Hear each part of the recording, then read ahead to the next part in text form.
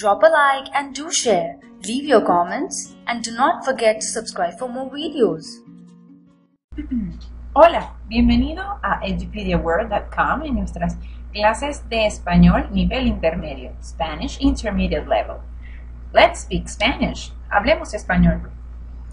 On this lecture, you will review some adjectives of personality and physical appearance because we're going to use them to compare things and persons in general.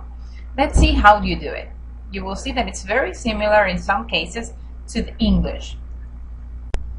As a part of the culture of different cities and countries around the world, there are some expressions that can be funny sometimes, but are very used in common conversations. This is the case of Venezuelan expresiones en Venezuela. These ones are very funny and especially very exaggerated. Son un poco exageradas, son exageraciones. So you're going to see what do we use specifically to exaggerate, why these phrases are so funny, and you're going to find on the phrases what we're going to study today. So let's see. Vamos a reír un poco.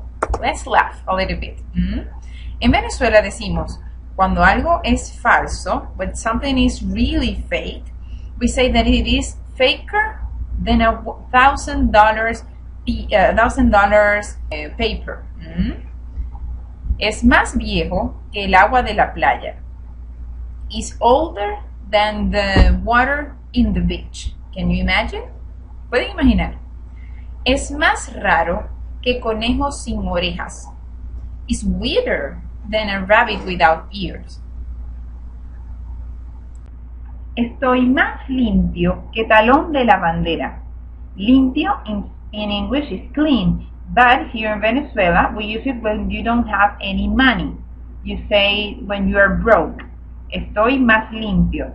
So I would say that I'm a worse situation, economical situation than a woman that washes the clothes, that does laundry. What is lavandera? Lavandera is a woman that works washing the clothes or doing laundry. So you would say, estoy más limpio que talón de lavandera. I am cleaner than a woman like this, ankle. Can you imagine? So these kind of phrases we use to make fun of some situations, but especially to express something exaggerated about our actual situation, our situation in that moment. And as you see, to exaggerate a little bit on these phrases, we're using the comparison. Estamos comparando, ¿ves? Comparamos usando adjetivos, using the adjectives, and sometimes objects or persons, animals, por ejemplo, conejo, ¿ok? Así que veamos, let's see, how do we compare? ¿Cómo comparamos en español? ¿Cómo comparar algo superior a otro? Something that is superior to the other one. Mira la frase. Mi hermana es más baja que yo. Mi hermana, my sister, is shorter than me. Estoy más cansada que tú. I'm more exhausted than you. So, can you see? Which are the words that we use in the place of more and than? Bien, más, before the adjective, antes del adjetivo, que, después del adjetivo, after the adjective. El mismo caso en la segunda frase, más cansada que. Like this. Más, plus the adjective, más el adjetivo, más que, para comparar algo superior a otro. Do you say more than? You use this. Let's organize the phrases. Organiza las frases. So, what do you think? Which is the first one? Que, tú, ella, más, alta, es.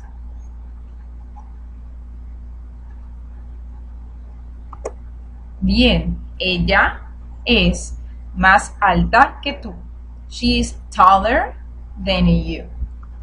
Veamos otra. Let's see another one. Tristes, ellos, que, yo, están, más. If you look at the verb to be, ser, at the conjugation, you will know which is the first person, which is the noun with which you're starting the phrase. Bien, ellos están más tristes que yo. They are sadder than me. ¿Ves? Es muy fácil. It's very easy. Más, adjetivo, que. ¿Cómo comparar algo inferior a otro? How do you compare something that is inferior to something else? Mira la frase. Tu papá es menos joven que el mío. Los niños están menos cansados que sus papás. If to compare something superior you use más y que, what do you use to something inferior? Instead of less and than, what do you use? ¿Qué usas? Menos, muy bien, que. Tu papá es menos joven que el mío. Your dad is less young than mine. Los niños están menos cansados. They are less tired than their parents. So, let's see. Menos plus adjective más el adjetivo plus que. Menos que. For example, which comparison can you establish between a building, edificio, and a house? Casa, using menos que. Menos grande, menos pequeña. El edificio es menos bajo que una casa. The building is less tall, is less short than a house. Which comparison can you establish between a motorcycle, moto, and bicicleta, bike? La bicicleta es menos grande que la moto. The bike is less big than the motor.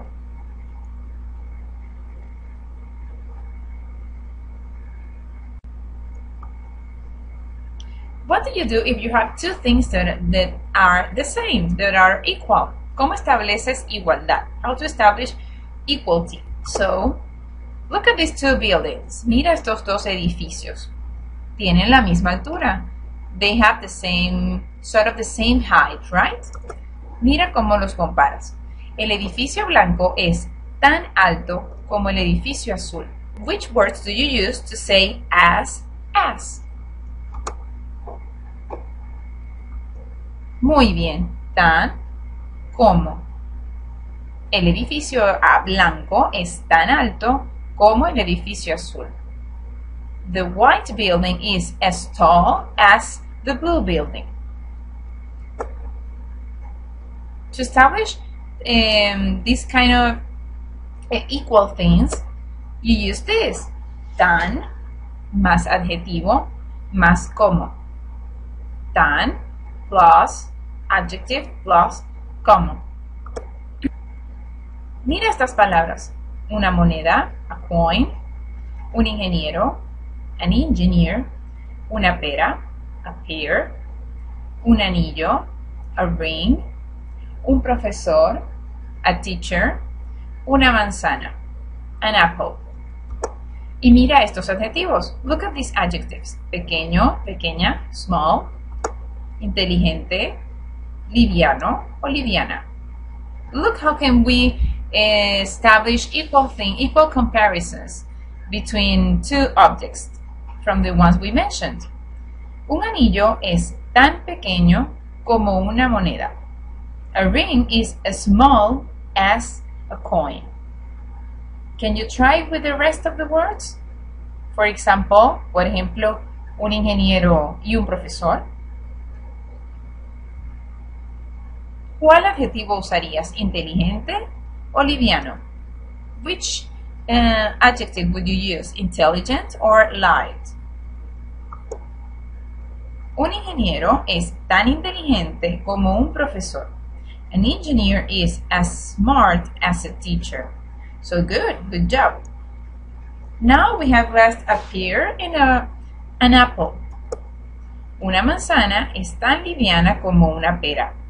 An apple is as light as a pear. So as you see, it's very easy to use. Atención con estas reglas. Está muy atento. Be careful to these rules. To compare something superior or inferior, we use más que or menos que. We saw that we used them before with adjectives, but guess what? You can also use them with adverbs and nouns. Adverbios y nombres. Por ejemplo, ella tiene más lápices que tú. She has more pencils than you. Más plus nombre, noun, plus que. Nosotros trabajamos más rápido que ellos. We work faster than they do. Más plus adverb, adverbio, plus que. Remember this as well. If you want to compare between two nouns and they are equal, you wouldn't use tan como. You would use the adjective tanto. And it means as many as. Tanto plus the noun, el nombre, plus como, as many as. For example, ella tiene tantos lápices como tú. She has as many pencils as you do.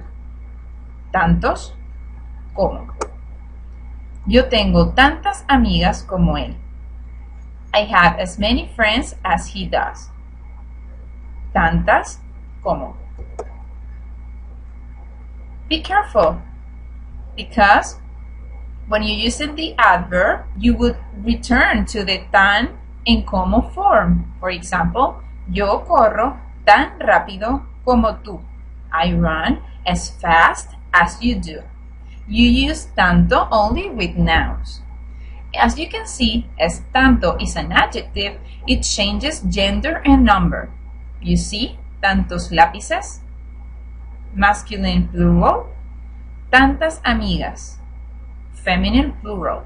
And you do the same if it is singular, masculine or feminine. So be careful to this.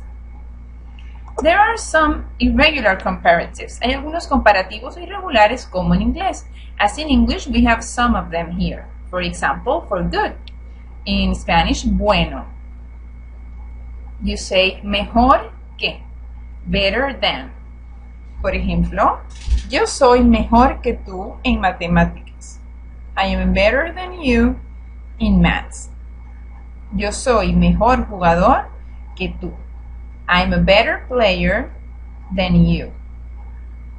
You see, you can use to compare, and you can also use it as the adverb. Yo soy mejor, mejor que. But since you add the que, you have right away the comparison. For bad, malo, the comparative is peor que, worse than. Su novio es peor cocinero que ella. Her boyfriend is worse cook than her. For old, para viejo, you would say mayor que, older than. For example, por ejemplo, tú eres mayor que yo. You are older than me. This is when you're talking about someone's age. If you're talking about the condition of an object, you can still use old. You can, for example, este objeto es más viejo que. For joven, young, for young, you have menor que, younger than. Por ejemplo, tu abuelo es menor que el mío. Your grandpa is younger than mine. You see? Es muy fácil comparar en español. Cuando quieres expresar una superioridad mayor, when you want to express something supreme, that something is supreme or extremely good or bad, you would use the superlative. los superlativos. Y en español también los tienes. In Spanish you also have them. Mira estas preguntas y responde libremente. You can give me a free answer. For example, ¿cuál es la ciudad más bella del mundo? Which is the most beautiful city in the world? Para mí, la ciudad más bella del mundo es París. For example, for me, the most beautiful city is Paris. Now tú, ¿cuáles son las mejores películas que has visto en tu vida? Which are the best movies you have ever seen in your life? I bet you have seen a lot and they are very interesting. Son muy interesantes, seguro. ¿Quiénes son los más famosos jugadores de fútbol actualmente? Who are the most famous football players nowadays? There are several of them, right? ¿Cuál es el libro menos comprado actualmente? Which is the less bought, the less popular book nowadays? So do you see the blue phrases? La ciudad más bella, the most beautiful city. Las mejores películas, the best movies. Los más famosos jugadores, the most famous players. El libro menos comprado, the less popular or the less bought book. Good. As you see, it's the superlative, superlativos. And what do you use to create the superlative in Spanish? En español. You use the definite article, los artículos definidos, el, para masculino singular, la, para femenino singular, los, para masculino plural, las, para femenino plural, plus, más, plus the adjective. You see? And you use them for all the adjectives. Now you, tell me, what do you think? ¿Cuál es la ciudad más bella? ¿Cuáles son las mejores películas? ¿Quiénes son los más famosos jugadores? Very good. Now it's your turn to practice and get a lot more of information from our videos on edupediaword.com. It was very nice to see you today. It was the nicest class. Fue la clase más entretenida. It was the nicest class of all. Nos vemos pronto. Hasta la próxima. Chao. Adiós.